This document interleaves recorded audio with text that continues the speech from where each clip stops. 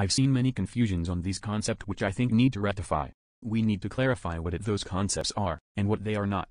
I think that the confusion occurs because some experiments frequently introduced to demonstrate those phenomena involve both of them simultaneously.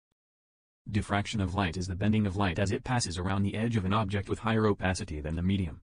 If the slit is smaller than the wavelength of light, it effectively becomes a single point source. Interference is a phenomenon in which more than one waves combine to form a resultant wave of greater or lower amplitude which are resolved spatially.